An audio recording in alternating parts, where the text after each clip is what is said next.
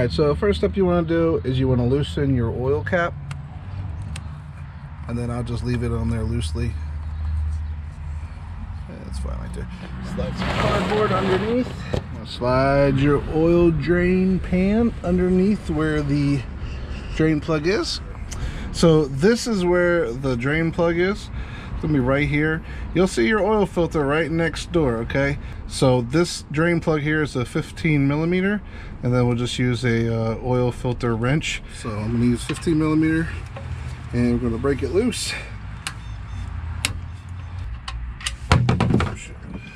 And let the oil drain.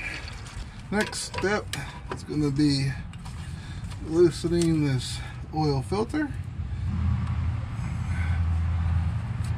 Okay, and just let the oil drain out. Make sure you got a good handle on the filter. All right, so let's go ahead and put the drain plug back in.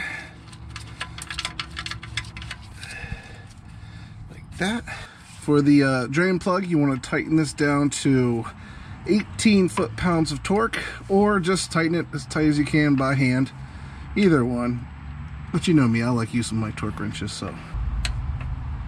And drain plug is good to go. All right, so we're gonna go ahead and get the oil filter ready. The type of oil filter that this gets for AC Delco is gonna be PF63. And what I like to do is take oil and carefully pour it into the center, about halfway. And then obviously you want to take some oil and just rub it around the gasket. So right at this point, this oil filter is ready to go.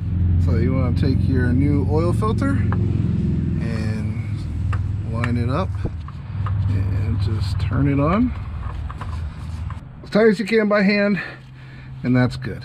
This is when you want to just grab your brake cleaner and just spray the area. All right, just want to dry, wipe everything off.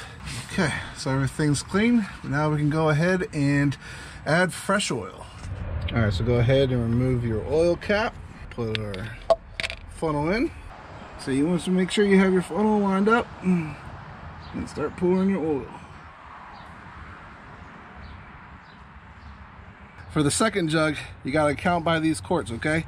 One side is liter, the other side is quart. We need to have 2 quarts left, okay? So we need to be at this line to get 8 quarts total in the engine.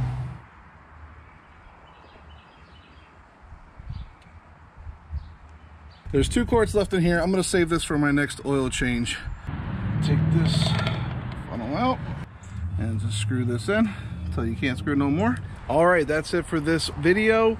The oil is back in, it's the right level. Thank you for watching. If you like our work, go ahead, hit that like, subscribe, and notification bell for more Trick Shift Garage videos, and we'll see you on the next one.